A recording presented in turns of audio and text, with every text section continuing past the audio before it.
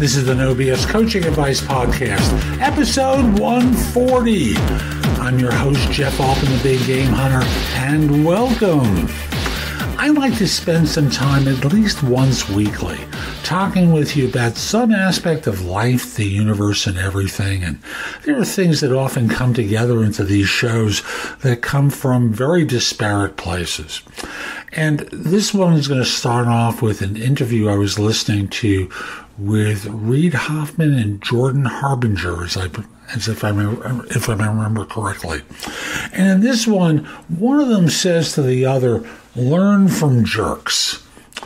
I think it's a great piece of advice because I think often we just dismiss them and don't really stare at them and pay attention to the jerk quality within them. So, for example, one of the guests on the show talked about a woman who would walk into the coffee shop she worked in some years before and she was a student and hadn't started her business yet, and talked about the woman who yelled at the barista about the bad lattes she kept getting. And the comment was, I had to figure out for a while why she was walking in and yelling at everyone all the time. Because after all, most people really liked the lattes, but she kept yelling about how she hated them. And the comment made was, it's not always about the latte, but sometimes it is. And the lesson in that jerk was that what she really needed was contact. She was lonely. She needed to have a human connection with people. And the notion of studying people and what their behaviors are and what they're communicating by what they say and what they don't say is fabulous. Pay attention to the jerks. They'll teach you some lessons that you may find very, very helpful. I find the language of business these days very, very funny. Let me give you an example. Businesses talk about creating process to do things, right? We have a process to do this. We have a process to do that. And then they bring in consultants who are there to create transformational change, which isn't about process. It's about liberating the individual. At least that's the way it's supposed to be. It's not about transforming process. It's about transforming people. And that's the bind that individuals are put into in the workplace these days. When I think of how much effort goes into homogenizing and then transforming people and systems so that individuals are freer, it's insane. Let me just talk to you folks for a second, rather than the business owners who I often will speak with.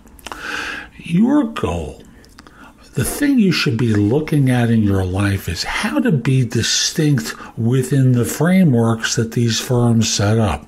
I'm not telling you to be a jerk, of course, but find a way to be different, distinct, unique. Here's the magic word, special, while at the same time operating within their crazy, insane framework of business.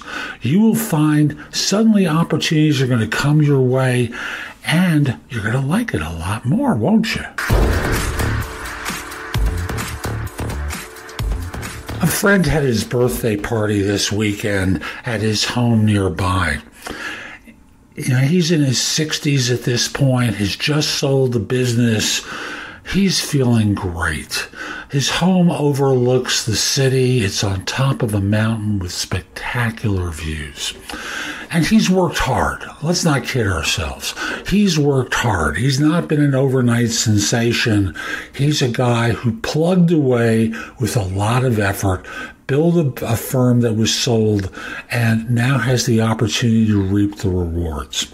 So his wife threw a birthday party for him. Then initially he resisted, being the typical guy that he is. He didn't want a lot of attention. And then as it kept getting closer, he got more excited. Folks, we're meant to be celebrated. We are meant to have connection with people. We're not here as isolated individuals. The idea is to celebrate great moments. And we're also meant to be seen. It doesn't make you a jerk. If anything, it makes you a human being to want to be seen and noticed for the good stuff that you do, not the obnoxious things. That one we'd rather get invisible about, right? But the important things in life, the successes that we've had in our personal and professional life should be celebrated. And we don't do enough of that. Connections between people, they take time. We build relationships with them. We deal with common successes and failures. We hang in there when it's difficult. We love one another over time. Walls between people are built overnight. And so often the reason the wall is there is our judgment about another person is so profound and so overwhelming. Well, we act as an executioner for them.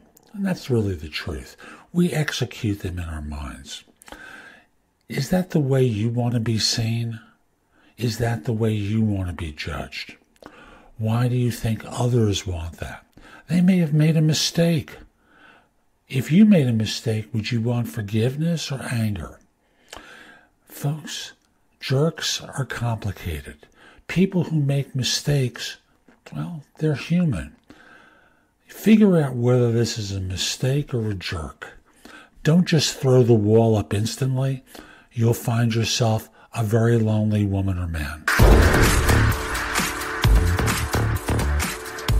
So that's today's show. I hope you enjoyed it.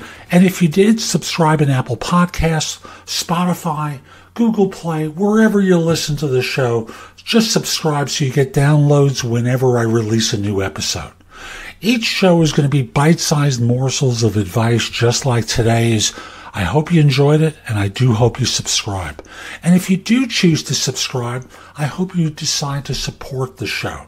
There's a link that will take you to anchor.fm where you can make a pledge in support of the show. I'd greatly appreciate it.